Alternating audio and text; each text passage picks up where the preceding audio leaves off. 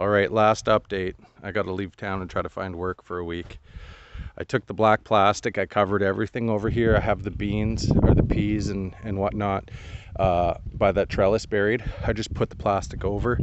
I left these guys undone, so those peas, we'll see what happens, what the difference is.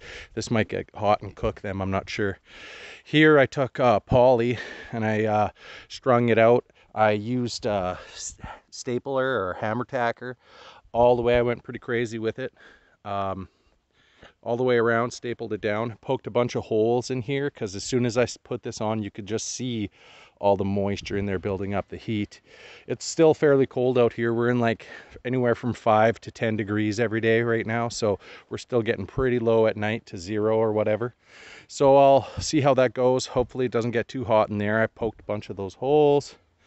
Pigs are good, everything's fed. The family will have to take care of everything from here. I gave everything a good water.